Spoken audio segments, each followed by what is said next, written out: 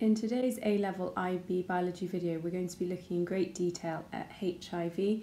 Now, HIV stands for Human Immunodeficiency Virus. AIDS is a disease which comes about later as a result of HIV, and it stands for Acquired Immunodeficiency Syndrome. So as you can see, we've got quite a complicated pathogen here, and I'm going to talk about HIV and the virus, what type of virus and how it affects our bodies, and how that HIV, after several years, leads to the fully blown AIDS. So as I've said, HIV stands for Human Immunodeficiency Virus. As we can see, it is a virus, and it's actually a retrovirus. So how does HIV enter our body in the first place? Firstly, sexual intercourse, and that has to be unprotected. It can pass from mother to baby either via the placenta or breastfeeding.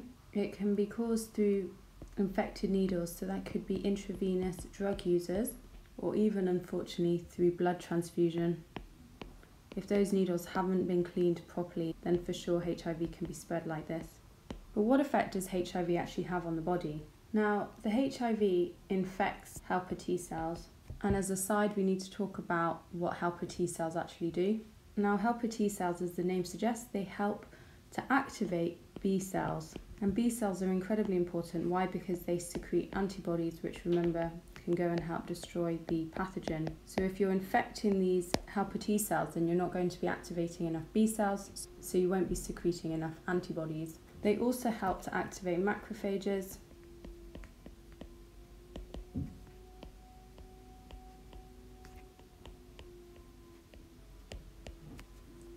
And macrophages help to ingest pathogens. So another very important function when it comes to helping remove pathogens from our body. Basically what we're saying is that if those helper T cells are effectively defunct, they're not working, then we're not going to be activating B cells, and we're not going to be activating those all-important macrophages. Now, I thought it would be super helpful to go over this graph from the BioNinja website, because it's super helpful in helping us understand how that HIV later leads to AIDS and the effect it has on the human body. So we can see here where the infection occurs, so week 0, that initially the helper T cell count falls, and that's up to around week 5. It then starts to pick up a little bit. If we look at the amount of HIV in the blood plasma, we can see it goes from being 0 to increasing rapidly. And make sure you're looking at this side of the scale to understand the sort of numbers we're talking about. But effectively, the T helper cell numbers decrease and the HIV numbers increase and then rapidly decrease. So you have this period called clinical latency, which takes place over several years, whereby it almost looks like you've gotten rid of HIV after all the numbers have dropped significantly and the T helper cells start to recover. However, unfortunately, you get this dropping off of helper T cell numbers, while at the same time the HIV numbers begin to increase in the blood plasma, and then you get this terrible time at approximately 9 years after that initial infection, where the HIV numbers totally spiral out of control, and you see a total plummeting in helper T cell numbers. And at that point, if the patient isn't treated properly, then it is quite likely that death will occur. So we're going to write that now below a description, so saying what we can see from the graph. So for the first 5 weeks after infection, helper T cell numbers start to decrease. HIV numbers rapidly increase. From week 6 to 9, HIV numbers decrease dramatically, whilst helper T cell numbers start to pick up. For the next 7 years, there is a period of clinical latency where there appears to be no activity from the virus HIV.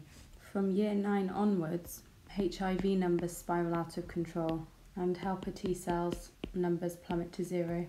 So I know I've written an awful lot there, but I really wanted you to understand this graph and what it's showing, the fact that we have these two scales, one showing the helper T cell numbers, one showing the HIV numbers, and you can really see how the two sets of data track each other over the course of infection of this awful virus. Now, why do people die, seeing as for this clinical latency period we really don't have any symptoms at all? And that's all due to constitutional symptoms. Now, constitutional symptoms are a pretty vague set of symptoms that are associated with HIV, but people are known to suffer from these symptoms separately from HIV. So if you have this symptom, it doesn't necessarily mean that you have HIV. So what do these symptoms include? Well, it's symptoms which are as vague as having a fever, a chill, general tiredness, so that's fatigue, night sweats, and weight loss. And you know you can suffer these sorts of symptoms from any number of diseases. But what is it that actually kills people? Seeing as these symptoms seem pretty basic, they don't seem altogether super dangerous. Well, it's due to opportunistic infections. Now, usually a healthy person, when they get the flu or a cold, this isn't something which necessarily kills them because they are not particularly vulnerable. But the problem with HIV is we know that it leads to the destruction of the helper T cells, meaning that the macrophages and the B cells can't work as effectively. So really, at this point, the opportunistic infections can really take a hold of the person and can cause far greater damage than in a healthy person. So the body becomes susceptible to opportunistic infections, and this can result in death if those infections are not managed appropriately through adequate healthcare.